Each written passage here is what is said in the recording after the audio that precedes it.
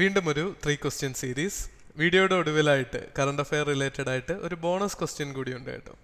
ഇന്ന് ഒരുപാട് സന്തോഷമുള്ളൊരു ദിവസമാണ്. ഒരു കുട്ടി പറഞ്ഞു, ഒരു കമൻറ്റ് വായിച്ചിട്ടാണ്, പലപ്പോഴും സാറിനാണ് ഞങ്ങളെക്കാളും ആത്മാർത്ഥത എന്ന് തോന്നുമല്ലോ എന്ന്. അത്രയ്ക്കൊന്നുമില്ല, എങ്കിലും നിങ്ങളെല്ലാവരും പരീക്ഷ വിജയിച്ച് കാണണമെന്നും കൂടുതൽ കുട്ടികൾ നമ്മുടെ ഈ റിസൾട്ടിലേക്കും ഒക്കെ എത്തണം എന്നുള്ളത് എൻ്റെ ജെനുവിനായിട്ടുള്ളൊരാഗ്രഹമാണ്. അതിന് സപ്പോർട്ട് ചെയ്യാൻ വേണ്ടി നമ്മുടെ ഈ കണ്ടൻറ്റുകളൊക്കെ ഫ്രീ ആയിട്ടുള്ള കണ്ടൻറ്റാണ്. ആപ്ലിക്കേഷനിലും ഫ്രീ കോഴ്സിൽ ഡെയിലി ചോദ്യങ്ങൾ സെറ്റിൻ്റെയും നെറ്റിൻ്റെയും ഇടുന്നുണ്ട്.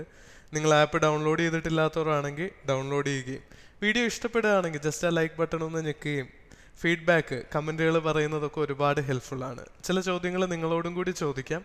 അപ്പോൾ അതിൻ്റെ ഡീറ്റെയിൽസ് സെർച്ച് ചെയ്ത് കമൻറ്റിൽ രേഖപ്പെടുത്തുക. നമുക്ക് ഒരുമിച്ച് പഠിക്കാമെന്നേ.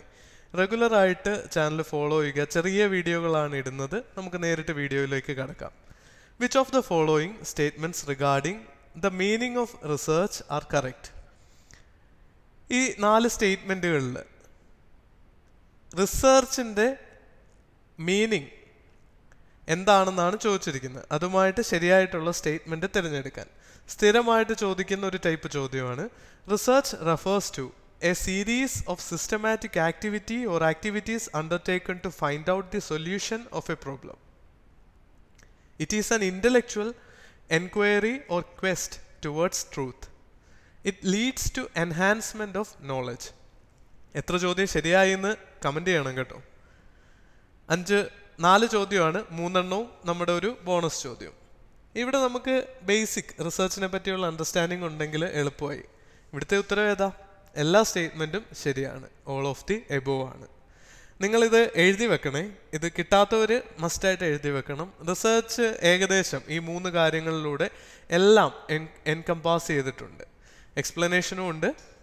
Research is defined as the systematic method of discovering new fact. പുതിയ ഫാക്റ്റുകൾ കണ്ടുപിടിക്കുകയും പഴയ ഫാക്റ്റുകൾ വെരിഫൈ ചെയ്യുകയും ചെയ്യാൻ വേണ്ടിയിട്ടല്ലേ നമ്മൾ റിസർച്ച് ചെയ്യുന്നത്. അതുപോലെ it is undertaken to find out solution of A problem. ഒരു പ്രശ്നം പരിഹരിക്കാനായിട്ട് നമുക്ക് റിസർച്ച് നടത്താം. മൂന്നാമതായിട്ട് it leads to enhancement of knowledge. ഞങ്ങളെ റിസർച്ച് മെത്തഡോളജി പഠിപ്പിച്ച സാറ് വരച്ചൊരു പടം എനിക്കിപ്പോഴും ഓർമ്മയുണ്ട്. നിങ്ങളോട് ഷെയർ ചെയ്യാം. സാർ ഒരു വലിയ സർക്കിൾ വരച്ചു.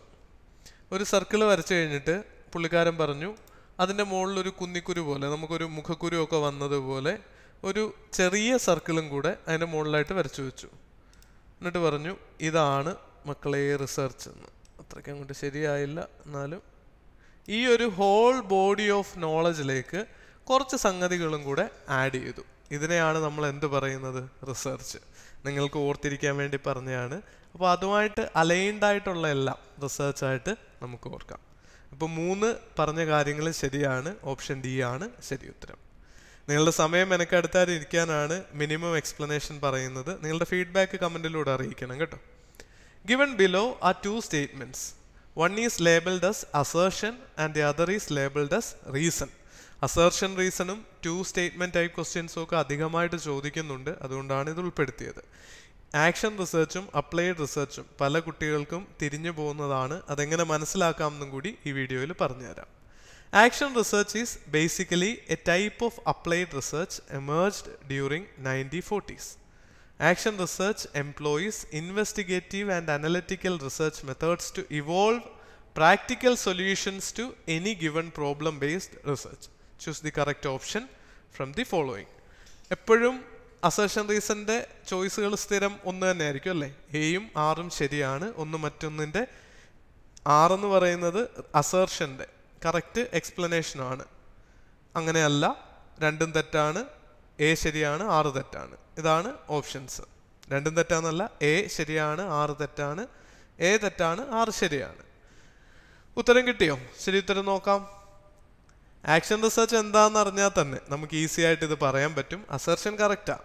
ആക്ഷൻ റിസർച്ച് എന്ന് പറയുന്നത് അപ്ലൈഡ് റിസർച്ചിൻ്റെ ഒരു ഭാഗമാണ്. എന്താ ഈ അപ്ലൈഡും ആക്ഷനും? ഒരു വലിയ സ്കെയിലിൽ നമ്മളൊരു റിസർച്ച് നടത്തുക, ഒരു പ്രത്യേക സയൻറ്റിഫിക് പ്രിൻസിപ്പിൾ അല്ലെങ്കിൽ എന്തെങ്കിലും ഒരു കാര്യത്തിൻ്റെ ആപ്ലിക്കേഷൻ ലെവലിൽ പഠനം നടത്തിയാൽ അത് അപ്ലൈഡ് റിസർച്ചാണ്. ഇപ്പോൾ ലോകമെമ്പാടും പുകവലിക്കുന്നവരുടെ ഇടയിൽ അതിൻ്റെ അഡിക്ഷൻ കുറയ്ക്കാൻ വേണ്ടിയിട്ട് ഒരു മരുന്ന് അല്ലെങ്കിൽ എന്തെങ്കിലും ഒരു കാര്യം ഇംപ്ലിമെൻ്റ് ചെയ്യുന്നു, അതിനെപ്പറ്റി പഠനം നടത്തിയാൽ അത് അപ്ലൈഡ് റിസർച്ചാണ്. എന്നാൽ ഒരു കോളേജ് ക്യാമ്പസിൽ പ്രിൻസിപ്പൾ നടത്തുന്നു, അല്ലെ ക്ലാസ്സിനുള്ളിൽ ഒരു ക്ലാസ് ടീച്ചർ നടത്തുന്നു. അപ്പോൾ അതെന്താവും? ആക്ഷൻ റിസർച്ച് ആവും.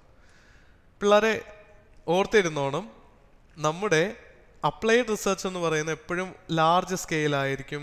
വേൾഡ് വൈഡ് അല്ലെ കൺട്രി വൈഡ്, നേഷൻ വൈഡ്, അങ്ങനത്തെ കോൺസെപ്റ്റുകളായിരിക്കും. ആക്ഷൻ റിസർച്ച് എപ്പോഴും ഓർത്തിരുന്നോണം, class teacher, head master, principal ഒരു ചെറിയൊരു സ്ഥലത്തിൽ ഒരു പ്രത്യേക പ്രശ്നം പരിഹരിക്കാൻ നടത്തുന്ന റിസർച്ച് ആണെങ്കിൽ അത് ആക്ഷൻ ആയിരിക്കും. ഇതാണ് അപ്ലൈഡും ആക്ഷനും തമ്മിലുള്ള പ്രധാന വ്യത്യാസം. അതുപോലെ action research employee investigative and analytical research methods. Action എടുക്കണമെങ്കിൽ നിങ്ങൾ തന്നെ ആലോചിച്ച് നോക്കുക, നമ്മളൊരു കാര്യത്തെപ്പറ്റി പഠിക്കണമെങ്കിൽ അതിന് ഇൻവെസ്റ്റിഗേഷൻ നടത്തി, അനാലിസിസ് നടത്തി, തീരുമാനങ്ങൾ എടുക്കാൻ എന്താ നടക്കുന്നതെന്ന് കൃത്യമായിട്ട് പഠിക്കണം, കുഴപ്പങ്ങൾ എന്താണെന്ന് അറിയണം. ആ രീതിയിൽ നോക്കുമ്പോൾ ഇൻവെസ്റ്റിഗേഷനും അനാലിസിസും ഇതിൻ്റെ ഭാഗമായിട്ട് വരും. ഈ കേട്ടതൊന്നും ഒരിക്കലും മറക്കരുത് കേട്ടോ. അഡീഷണൽ പോയിന്റ്സ് കൂടെ നിങ്ങൾക്ക് കൊണ്ടുതരുന്നുണ്ട്. ദയവായിട്ട് നോട്ട്ബുക്കിൽ എഴുതി വെച്ച് തന്നെ പഠിക്കാനായിട്ട് ശ്രമിക്കാം. Action research can be defined as an approach in which the action researcher and client collaborates in the diagnosis of the problem and in the development of a solution. പറഞ്ഞില്ലേ, ഇപ്പോൾ പ്രിൻസിപ്പളും കുട്ടികളും കൂടിയാണ് നോക്കുന്നത്, അല്ലെ ഹെഡ് മാസ്റ്ററും ക്ലാസ് ടീച്ചറും കുട്ടികളുമാണ് നോക്കുന്നതെങ്കിൽ അവിടെ research നടത്തുന്ന ആളും, ആക്ഷൻ റിസർച്ച് എപ്പോഴും ഒരു പ്രോബ്ലം സോൾവിങ് ആക്ടിവിറ്റി കൂടിയാണ്. ക്ലയൻറ്റും കൂടെ കൊളാബറേറ്റ് ചെയ്യുന്നു. എന്താ കൊളാബറേഷൻ? ഒരുമിച്ച് ചേരുന്നു, അവർ പ്രോബ്ലം എന്താണെന്ന് ഡയഗ്നോസ് ചെയ്ത് സൊല്യൂഷനിലോട്ട് എത്തുന്നു. It is basically the type of applied research which emerged during 1940s. 1940-കളിലാണ് ഇത് വന്നത്. Kurt ലുവിൻ, A German American socio psychologist. Clear ആയല്ലോ? ഇത് ഇൻവെസ്റ്റിഗേറ്റീവ് ആൻഡ് അനലിറ്റിക് മെത്തേഡ്സ് ഉപയോഗിക്കുന്നു. ഓപ്ഷൻ എ ആണ് ശരിയായിട്ടുള്ള ഉത്തരം. അസർഷൻ പറഞ്ഞതിൻ്റെ കറക്റ്റ് റീസൺ ആണ് നൽകിയിരിക്കുന്നത്. അടുത്തത് സ്റ്റാറ്റിസ്റ്റിക്സിൽ നിന്ന് റിസർച്ചിൻ്റെ ഭാഗമായിട്ട് വരുന്ന ചോദ്യമാണ്, ഇമ്പോർട്ടൻ്റ് ആണ്. ഇതിലാണ് നിങ്ങൾക്ക് ഒരു അസൈൻമെൻറ്റും തരാനുള്ളത്. ഓരോ ടൈപ്പ് ടെസ്റ്റും എന്താണെന്ന് ദയവായിട്ട് കണ്ടെത്തി കമൻറ്റ് ചെയ്യുക. ഇതിൽ 2 ടൈപ്പ് ടെസ്റ്റിനെ പറ്റി, ഉത്തരം വരുന്നതിനെ പറ്റി ഞാൻ തന്നെ സ്ലൈഡിൽ നൽകിയിട്ടുണ്ട്, നമ്മുടെ സ്ലൈഡിലുണ്ട്. ബാക്കി നിങ്ങൾ കമൻറ്റ് ചെയ്യണം. കമൻറ്റ് ചെയ്യാൻ പറയുമ്പോൾ ഒരാൾ ചെയ്തിട്ട് ബാക്കിയുള്ളവർ വായിച്ചാൽ പോരാ, നിങ്ങളെല്ലാവരും ചെയ്യണം. ഓരോരുത്തർക്കും പഠിക്കാൻ അത് ഹെൽപ്ഫുൾ ആവും. അതുപോലെ തന്നെ ചാനൽ സബ്സ്ക്രൈബ് ചെയ്തിട്ടില്ലാത്തവർ സബ്സ്ക്രൈബ് ചെയ്യണേ. പരമാവധി പേരിലേക്ക് ഷെയർ ചെയ്യുന്നത് ഒരുപാട് സന്തോഷം നൽകുന്ന കാര്യമാണ്. പോസിബിൾ ആണെങ്കിൽ ചെയ്യുക. Which of the following statistical tests allow determining whether there is a significant difference between means of 2 groups when the sample size is small? 2 കാര്യങ്ങളാണ് നോക്കേണ്ടത്. മീൻ കമ്പയർ ചെയ്യുക. മീൻ മീഡിയൻ മോഡൊക്കെ എന്താ നമുക്ക് എല്ലാവർക്കും അറിയാമെന്ന് ഞാൻ വിചാരിക്കുന്നു. അതിൽ മീൻ കമ്പയർ ചെയ്യാൻ വേണ്ടിയിട്ട് 2 സാമ്പിളുകളുടെ മീൻ തമ്മിൽ വ്യത്യാസമുണ്ടോ, സിഗ്നിഫിക്കൻറ്റ് ഡിഫറൻസ് ഉണ്ടോ എന്ന് കമ്പയർ ചെയ്യുകയാണ്. അതുപോലെ സാമ്പിൾ സൈസ് ലോ ആണ്. സാമ്പിൾ സൈസ് ലോ ആണെന്ന് കണ്ടാൽ തന്നെ നമുക്ക് ടി ടെസ്റ്റിൻ്റെ അടുത്തേക്ക് പോകാൻ പറ്റും. അതുപോലെ സിഗ്നിഫിക്കൻറ്റ് ഡിഫറൻസ് ഉണ്ടോ മീനിൽ നിന്നുള്ള 2 ഗ്രൂപ്പ്സ് കമ്പയർ ചെയ്യാൻ വേണ്ടിയിട്ട് ടി ടെസ്റ്റാണ്, സ്റ്റാറ്റിസ്റ്റിക്കൽ ടെസ്റ്റാണ് ഉപയോഗിക്കുന്നത്. A T test is A type of inferential statistic which is used to determine if there is a significant difference between the means of 2 groups which may be related in a certain feature. ഇപ്പോൾ ഒരേ പോപ്പുലേഷനിൽ നിന്ന് എടുത്തതാണോ 2 സാമ്പിളും എന്ന് assess ചെയ്യാൻ വേണ്ടിയിട്ട് നമുക്ക് T test എടുക്കാൻ പറ്റും. അല്ലെങ്കിൽ 2 പോപ്പുലേഷനിൽ നിന്ന് എടുത്തതാണെങ്കിൽ ആ 2 പോപ്പുലേഷനും സിമിലർ ആണോ എന്ന് കമ്പയർ ചെയ്യാനും ടി ടെസ്റ്റ് ഉപയോഗിക്കാം. The T test is one of the different test that are used for the purpose of hypothesis testing. ഈ പറഞ്ഞിരിക്കുന്ന ടെസ്റ്റുകളെല്ലാം ഹൈപ്പോത്തിസിസ് ടെസ്റ്റിങ്ങിനായിട്ട് ഉപയോഗിക്കുന്നതാണ്. Set test determines the same. ഇതേ കാര്യത്തിനാണ് സെഡ് ടെസ്റ്റ് ഉപയോഗിക്കുന്നത്, പക്ഷേ സാമ്പിൾ സൈസ് ലാർജ് ആവുമ്പോഴാണെന്നും ഓർത്തിരിക്കുക. ഇനി നമ്മുടെ ബോണസ് ക്വസ്റ്റ്യൻ, നല്ലൊരു ചോദ്യം കേട്ടോ ഇത്. Which among the following is launched to promote research in social science? Social സയൻസിൽ റിസർച്ച് പ്രൊമോട്ട് ചെയ്യാൻ വേണ്ടി ഇംപ്രിൻ്റ് ആണോ, ഇംപ്രസ് ആണോ, ഗ്യാനാണോ, ഉച്ചതർ ആവിഷ്കാർ യോജനയാണോ? ഉത്തരം കിട്ടിയോ? നല്ല മിടുക്കര് കുട്ടികൾക്ക് അതിൻ്റെ ഉത്തരം കിട്ടുക അല്ലേ? എനിക്ക് കിട്ടിയില്ലായിരുന്നു കേട്ടോ ഈ ചോദ്യം നോക്കിയപ്പോൾ. ജസ്റ്റ് ഗസ് അടിച്ച് ശരിയാക്കി, പക്ഷേ എനിക്കറിയില്ലായിരുന്നു അത് ഇംപ്രസ് ആണെന്ന്. നമുക്കതുകൊണ്ട് ഇംപ്രസ് എന്താണെന്ന് ഒരുമിച്ച് പഠിക്കാം. Impactful policy research in social science, അതിൻ്റെ ഷോർട്ട് ഫോമാണ്. സോഷ്യൽ സയൻസ് ഒക്കെ ഇതിൽ തന്നെ ഉണ്ട്. Impactful policy research in social science. Impress aims to encourage social science research in policy relevant areas so as to provide vital inputs in policy formulation, implementation and evaluation. Policy ഫോർമുലേഷനിൽ help ചെയ്യാൻ വേണ്ടിയിട്ട് social സയൻസിൽ കൃത്യമായിട്ടുള്ള research നടത്താൻ വേണ്ടിയിട്ടാണ്. Impactful policy research, അതാണ് കീവേഡായിട്ട് ഓർത്ത് വെക്കേണ്ടത്.